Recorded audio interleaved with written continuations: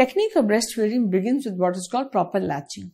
Latching is when the newborn attaches itself to the mother's breast.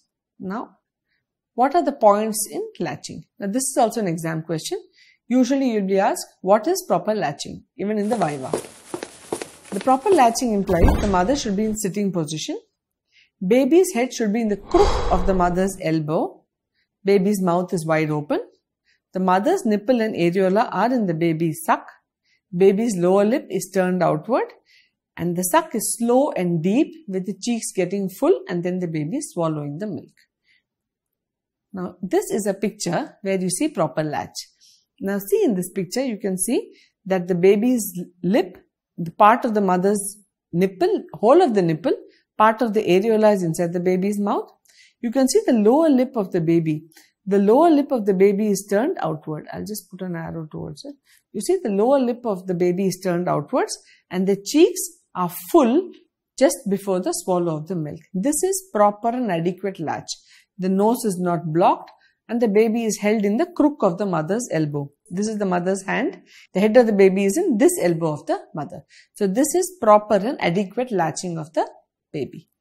Now, proper breastfeeding technique. Now, watch the video carefully. Now, in this video, you can see that the baby's mouth is wide open. The mother's nipple and areola inside, and there is proper deep sucking action of the baby's mouth, wherein, in fact, you can even see the lower end of the lip is moist with breast milk. Now, this is the proper breastfeeding technique where, as I showed you in the picture before, the baby is held well in the crook of the elbow. Now, this position of the mother is known as the cradle position. The cradle position is where the mother holds the baby's head in the crook of that elbow. That is the cradle position, which is what this mother is demonstrated here. This is the most common and most comfortable position for breastfeeding in most newborns. The other position what we know is called the cross cradle position. Now, what is cross cradle? Cross cradle is when the other hand of the mother, that is, if the baby is feeding on the right breast, the mother's left hand holds the baby's head while the right hand is able to depress her breast so that it does not block the baby's nose. This is called the cross cradle position. Many mothers find the cross cradle position also very comfortable, especially in the initial neonatal period. The third position, which is very common, is called the football position. Now, the football position is commonly used in post-cesarean section mothers. And the post-cesarean section mothers, the pain of the cesarean section is present over the abdomen. So, holding the weight of the baby on top of that cesarean area is painful, and this again inhibits breastfeeding. Hence, the football position is where the baby's body is by the side of the mother and the head is held towards the breast. The body of the baby hangs on the side of the mother and not in front of the mother. That is the football position.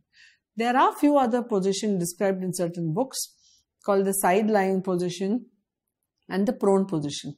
But however, these positions are not recommended routinely. So, of these, the three main common positions which are described are the cradle, cross cradle and football position. There are few other positions called the side-lying position and the prone, where the baby is held prone on the mother's breast.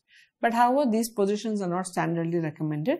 It is only these three positions that I have described which are the commonly recommended positions for adequate breastfeeding and proper latching and sucking. Now, once the breast milk has been expressed in that bottle and stored and rewarmed for baby use if required, I have specified that this expressed breast milk should not be fed using bottle. In fact, what we should use is the Pallada feeding or the spoon feeding. The Pallada is a modified spoon which helps to prevent aerophagia in the baby, because a spoon has a maximum volume of 5 ml to 10 ml. Bigger than that, spoons are unable to hold. However, we have Palladas which are modified spoons with long beaks, like what I showed you for the breast milk collection, which can hold up to 20 to 30 ml. These spoons prevent aerophagia or the swallowing of air in the baby and infantile colic. Here I'll show you a video as to how the expressed breast milk should be appropriately and adequately fed using a Pallada, positioning the baby in the manner as shown in this video. Okay. Now in this video, you can see that the baby's head is held upright and the mature milk, the color is brilliant white, the mature milk is fed to the side of the baby's mouth using the neck of the pallada. This way, the baby sucks at the neck of the pallada, automatically drinking the milk. This pallada feeding is what is advocated for all express breast milk, and bottle feeding is discouraged. So this is the technique of correct pallada feeding of newborn, which can be sustained whenever the mother is going to work.